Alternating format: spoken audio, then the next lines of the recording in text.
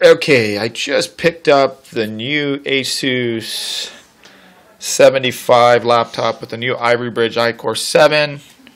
It's got the, let's see if I can focus on here. Doesn't want to focus. It's the new Keebler core Nvidia 660M.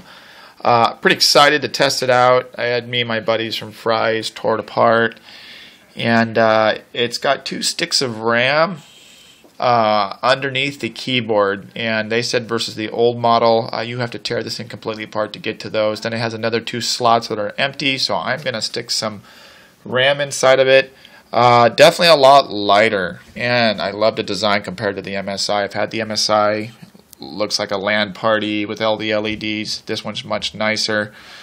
Okay, I just ran some base scores, and that's what I get. When I did some updating, some Windows updates, looks like it went up. The processor was 7.4, it shows 7.6.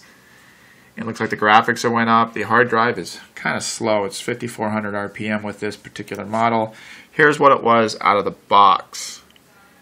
And the only thing I changed was I did the Windows updates and put it in high performance mode. So I'm guessing the high performance mode gave it a nice boost. I've yet to see a laptop 7.9 on memory score. That's actually pretty darn good. So I'm excited. I'm going to stick 8 more gigs of RAM in there. They told me it's quad channel. I have no idea. I'm going to stick this in there for a boot up drive. And then I'm going to stick my other 8 gigs in there. Gives me 16 gigs, and then we'll test it out. I'm going to do a bunch of benchmarks. I'm pretty excited about the machine. I love the looks. It's lighter. It's gorgeous. Got a great feel. Got a great screen. I'm just getting started. So excited. It's not supposed to launch till tomorrow. I think I got lucky to get a hold of this one. Great price.